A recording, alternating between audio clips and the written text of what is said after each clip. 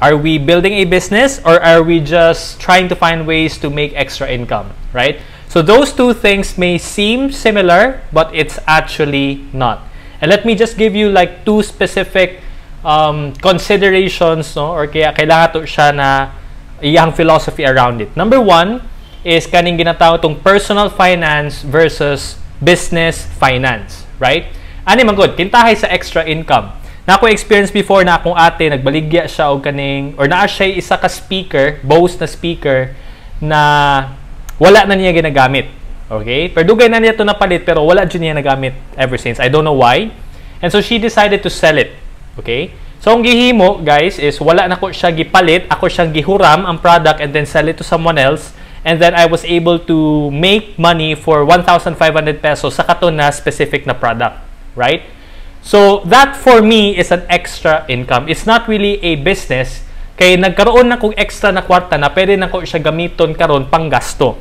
Okay? Or kaya pang build og whatever business that I want to do. So when it comes to kaning building a business manggod, naa kay ginatawag na business finance, right? For example, kung naa kay negosyo karon, you know this, naa kay ginatawag ng mga expenses, naa kay ginatawag ng mga products, mga services, mga income stream nimo, tanan to siya na inflow and outflow of your money will go to a business finance, right? So lahi ang mindset, guys, when it comes to personal finance, kay pwede nimo siya magasto dayon because the money is in your hands. But kung sa business finance, kailangan ka na ay proseso na buhaton. Diba? Mo na makita niyo sa mga companies na sila mga requisitions, na sila mga emails, processes, because it's part of the business finance structure. Okay? So that's number one.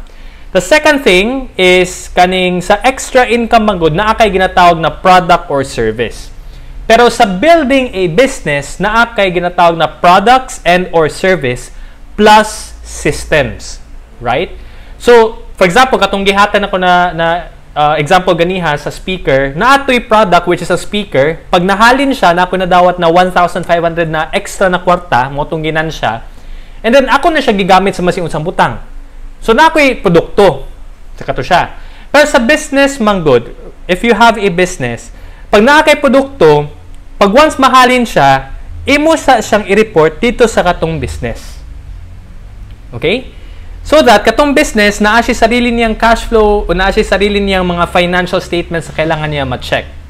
And that is why sa business finance, guys, if you have a business, naa kay ginatawag na sistema, na siya structure. Okay? If you want really a big scale, no, you go with business. If you want a small time, like dungag-dungag lang sa imuhang panghinanglan nimo, then you go with extra income. Okay? But the question really is, sa imuhang pananaw, or sa imuhang sitwasyon, unsa pa jud ang imuhang gusto na magkaroon? Do you want to limit yourself to just extra income, or do you want to build a big business? Let us know in the comment section.